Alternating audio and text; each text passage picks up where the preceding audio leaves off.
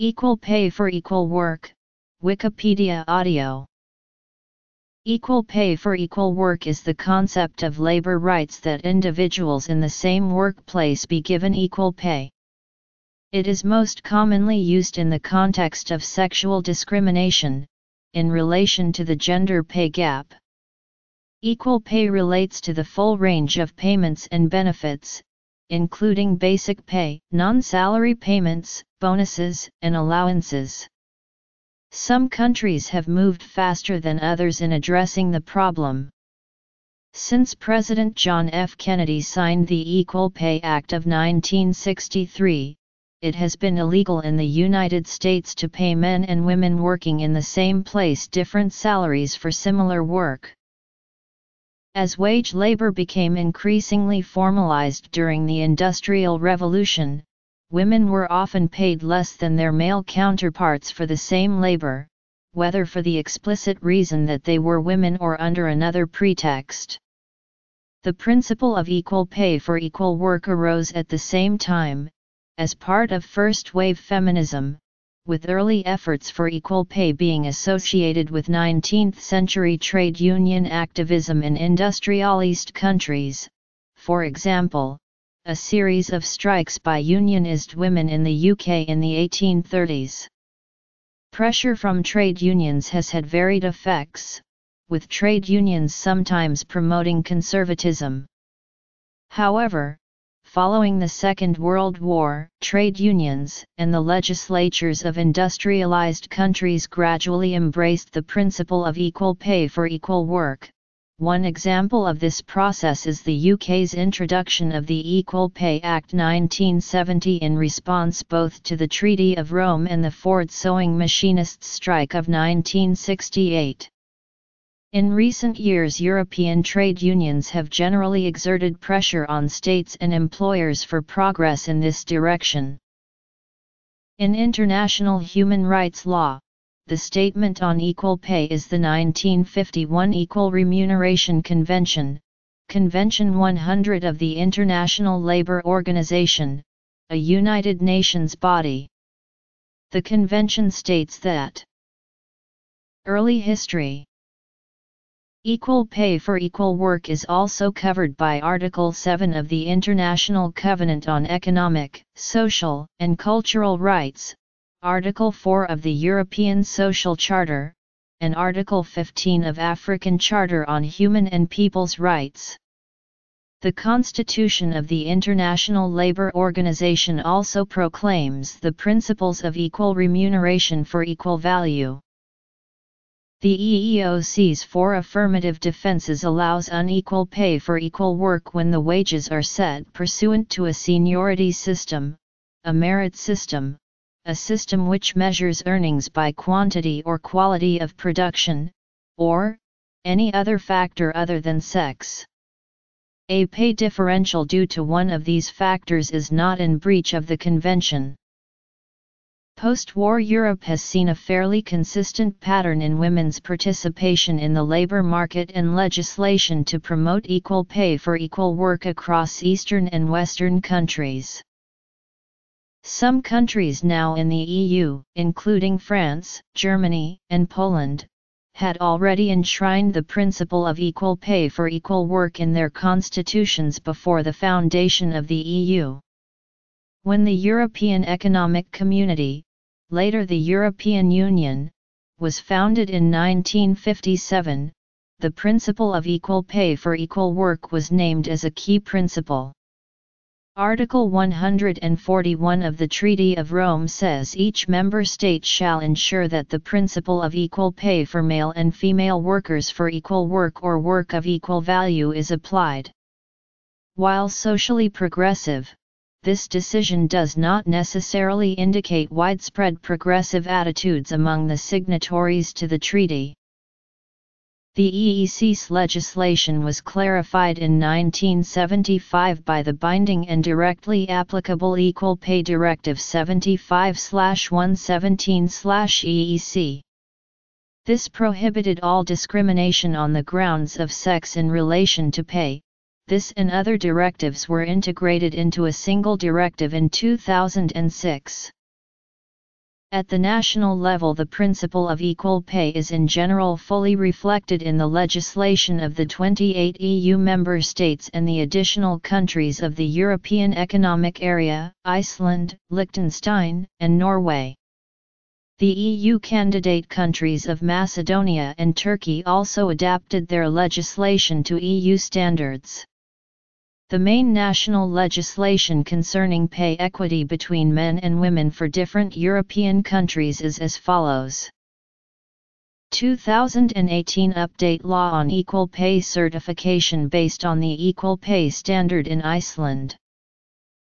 Iceland introduced an equal pay standard in 2012, IST 85:2012. The standard was developed by the Icelandic trade unions, the Employers' Confederation and government officials with the goal in mind that it would help employers prevent salary discrimination and enable them to become certified.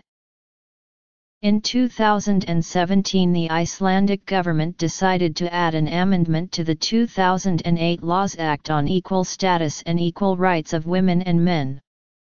The amendment is a law on equal pay certification and was put into effect on January 1 in 2018.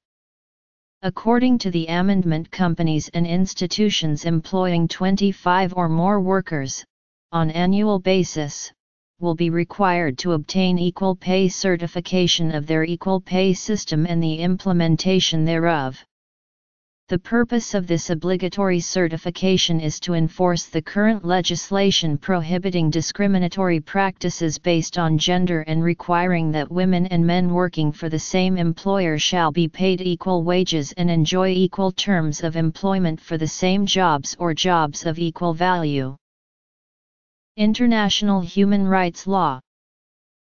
The first attempt at equal pay legislation in the United States, H.R. 5056, prohibiting discrimination in pay on account of sex, was introduced by Congresswoman Winifred C. Stanley of Buffalo, NY on June 19, 1944. 20 years later, legislation passed by the federal government of the United States in 1963 made it illegal to pay men and women different wage rates for equal work on jobs that require equal skill, effort, and responsibility and are performed under similar working conditions. 1 year after passing the Equal Pay Act, Congress passed the 1964 Civil Rights Act. Title VII of this act makes it unlawful to discriminate based on a person's race, religion, color, or sex. Title VII attacks sex discrimination more broadly than the Equal Pay Act, extending not only to wages but to compensation, terms, conditions, or privileges of employment. Thus, with the Equal Pay Act and Title VII, an employer cannot deny women equal pay for equal work, deny women transfers, promotions, or wage increases, manipulate job evaluations to relegate women's pay, or intentionally segregate men and women into jobs according to their gender. Since Congress was debating this bill at the same time that the Equal Pay Act was coming into effect, there was concern over how these two laws would interact, which led to the passage of Senator Bennett's amendment. This amendment states, "It shall not be unlawful employment practice under this subchapter for any employer to differentiate upon the basis of sex, if such differentiation is authorized by the provisions of the." There was confusion on the interpretation of this amendment, which was left to the courts to resolve. Thus, U.S. federal law now states that employers may not pay unequal wages to men and women who perform jobs that require substantially equal skill, effort, and responsibility, and that are performed under similar working conditions within the same establishment. In Washington, Governor Evans implemented a pay equity study in 1973 and another in 1977. The results clearly showed that when comparing male and female-dominated jobs, there was almost no overlap between the averages for similar jobs, and in every sector, a 20% gap emerged. For example, a food service worker earned $472 per month, and a delivery truck driver earned $792, though they were both given the same amount of points on the scale of comparable worth to the state. Unfortunately for the state, and for the female state workers, his successor Governor Dixie Lee Ray failed to implement the recommendations of the study. Thus in 1981, AFSCME filed a sex discrimination complaint with the EEOC against the state of Washington. The district court ruled that since the state had done a study of sex discrimination in the state, found that there was severe disparities in wages, and had not done anything to ameliorate these disparities, this constituted discrimination under Title VII that was pervasive and intentional. The court then ordered the state to pay its over 15,500 women back pay from 1979 based on a 1983 study of comparable worth. This amounted to over $800 million. However, the United States Court of Appeals for the Ninth Circuit overturned this decision, stating that Washington had always required their employees' salaries to reflect the free market, and discrimination was one cause of many for wage disparities. The court stated, the state did not create the market disparity, neither law nor logic deems the free market system a suspect enterprise. While the suit was ultimately unsuccessful, it led to state legislation bolstering state workers' pay. The costs for implementing this equal pay policy was 2.6% of personnel costs for the state. In Minnesota, the state began considering a formal comparable worth policy in the late 1970s when the Minnesota Task Force of the Council on the Economic Status of Women commissioned Hay Associates to conduct a study. The results were staggering and similar to the results in Washington. Hay Associates proved that in the 19 years since the Equal Pay Act was passed, wage discrimination persisted and had even increased over from 1976 to 1981. Using their point system, they noted that while delivery van drivers and clerk typists were both scaled with 117 points each of worth to the state, the delivery van driver was paid $1,382 a month while the clerk typist was paid $1,115 a month. The study also noted that women were severely underrepresented in manager and professional positions, and that state jobs were often segregated by sex. The study finally recommended that the state take several courses of action. 1. Establish comparable worth considerations for female-dominated jobs. 2. Set aside money to ameliorate the pay inequity. 3. Encourage affirmative action for women and minorities. And 4. Continue analyzing the situation to improve it. The Minnesota legislature moved immediately in response. In 1983 the state appropriated $21.8 million to begin amending the pay disparities for state employees. From 1982 to 1993, women's wages in the state increased 10%. According to the Star Tribune, in 2005 women in Minnesota state government made 97 cents to the dollar, ranking Minnesota as one of the most equal for female state workers in the country. In 2009, President Obama signed the Lilly-led Better Fair Pay Act, permitting women to sue employers for unfair pay up to 180 days after receiving an unfair paycheck. On January 29, 2016, he signed an executive order obliging all companies with at least 100 employees to disclose the pay of all workers to the federal government, with breakdowns of pay by race, gender, and ethnicity.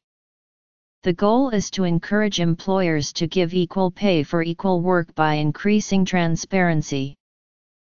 Under Australia's old centralised wage fixing system, equal pay for work of equal value by women was introduced in 1969.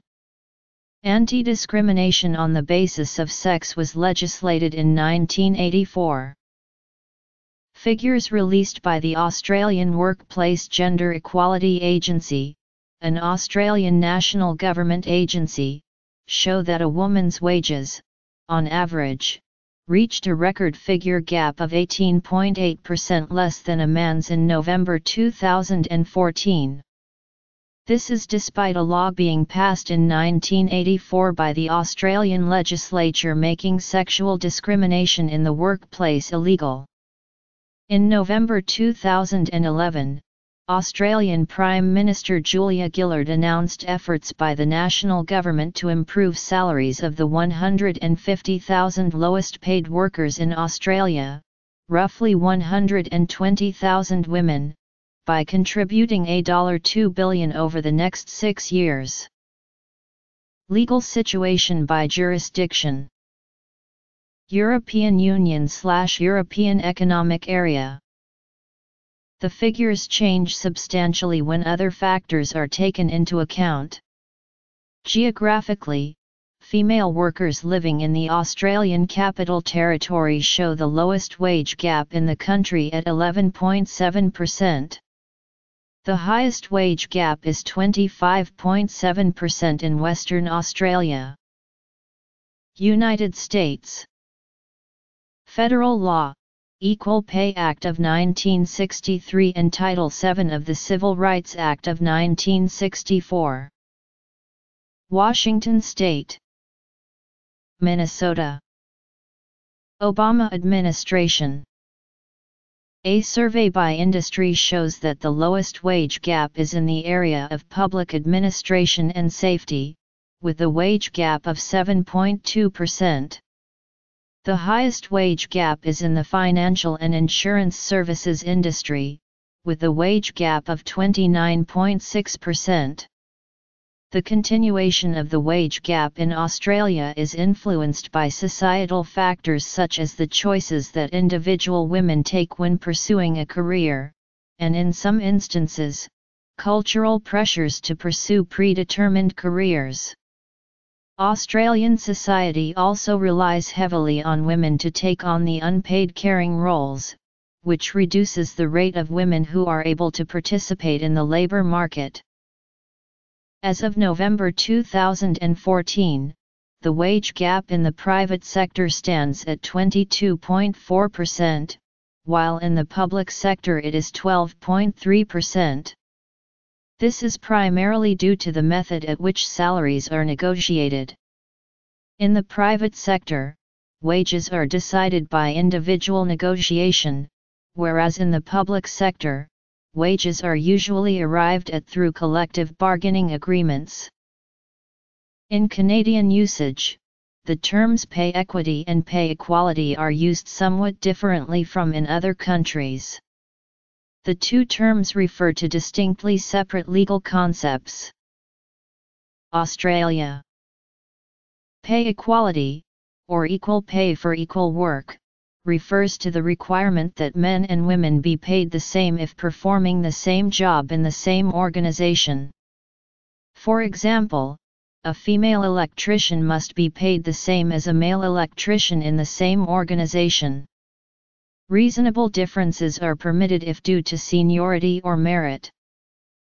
Pay equality is required by law in each of Canada's 14 legislative jurisdictions.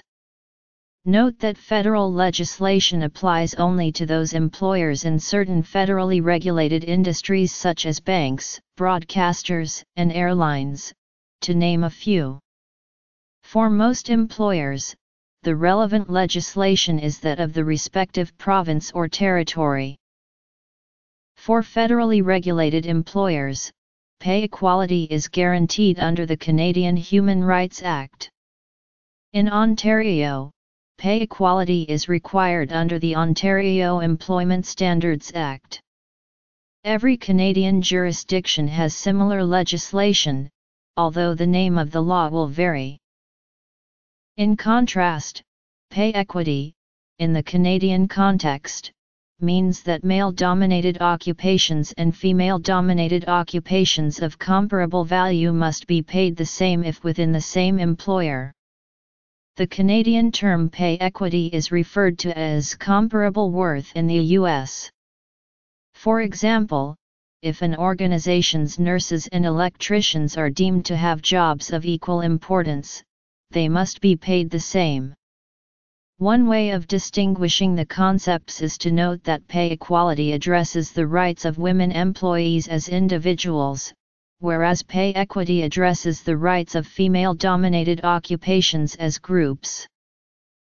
Certain Canadian jurisdictions have pay equity legislation while others do not, hence the necessity of distinguishing between pay equity and pay equality in Canadian usage.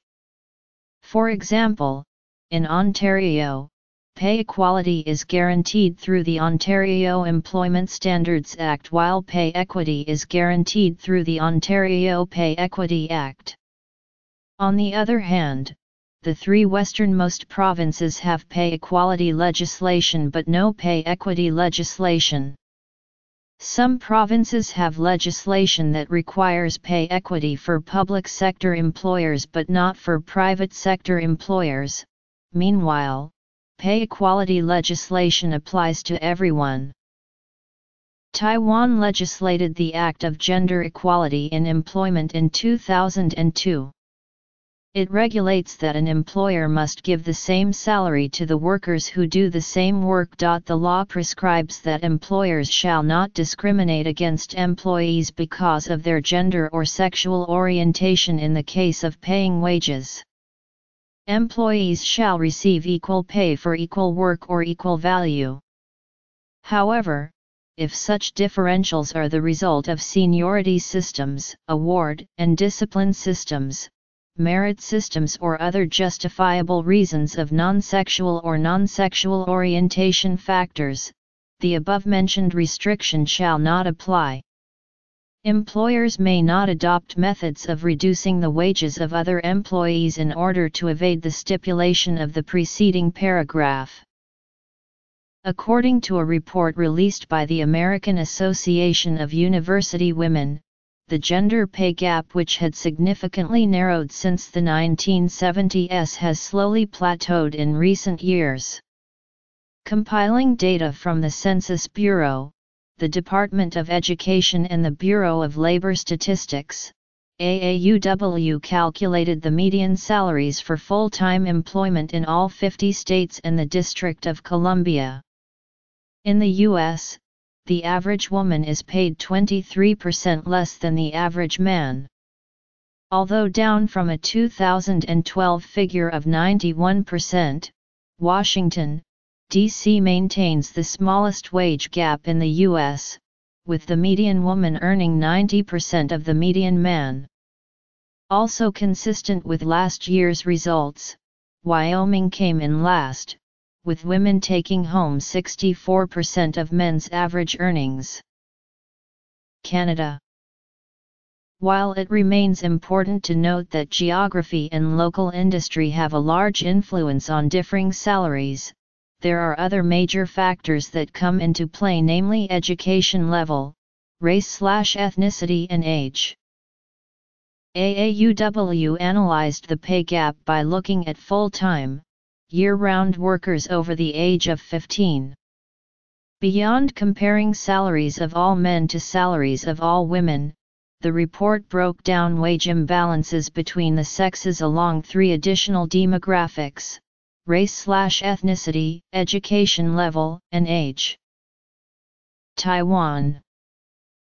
Asian American women had the largest gender wage gap, while Hispanic or Latina women's earnings were most comparable to their male counterparts. While greater education does increase women's overall earnings, it does not significantly close the gender wage gap. At every academic achievement level, women's median salaries are less than men's by at least 21%. The news of unequal pay for equal work. United States 2. Race/ethnicity. The pay gap is significantly linked to factors such as college major and type of job pursued after graduation, although there is still a large part that cannot be explained by career choice. In a 2012 analysis, AAUW found that women are paid only 82% of what their male peers are earning just a year after college graduation. 10 years out of college, the gap widens with women earning a mere 69% of what men earn. The Nanya PCB Corporation's female employee accused that the female employees' salary were less than males. The employee said that the company existed sex discrimination for a long time and it made females right damage. The trade union bargained with the employer for many years. In order to resolve the dispute, the employer added 1,000 allowance to female employees per month. But the employees found it still can't eliminate the gender pay gap. Criticisms of the principle of equal pay for equal work include criticism of the mechanisms used to achieve it and the methodology by which the gap is measured. Some believe that government actions to correct gender pay disparities serve to interfere with the system of voluntary exchange. They argue the fundamental issue is that the employer is the owner of the job, not the government or the employee. The employer negotiates the job and pays according to performance, not according to job duties. A private business would not want to lose its best performers by compensating them less and can ill afford paying its lower performers higher because the overall productivity will decline. However, the Independent Women's Forum cites another study that prognosticates the wage gap possibly disappearing when controlled for experience, education, and number of years on the job. The problem which exists in comparing jobs involving different skills with each other is that there are intangibles besides skills and experience which come into play in determining pay. For example, it may take the same level of skills to be an electrician as it does to be a nurse, but if the electrician is performing their job 200 feet above the base floor of an offshore oil rig, pay will tend to be higher because the attendant risks are likewise higher. Indeed, many argue that the unwillingness of women to work in jobs which are dangerous or otherwise undesirable such as plumbing and coal mining accounts for a significant percentage of the wage gap. Education. Taiwan 2. Criticism. The difference between equal pay for equal work and equal pay for work of equal value. Bibliography.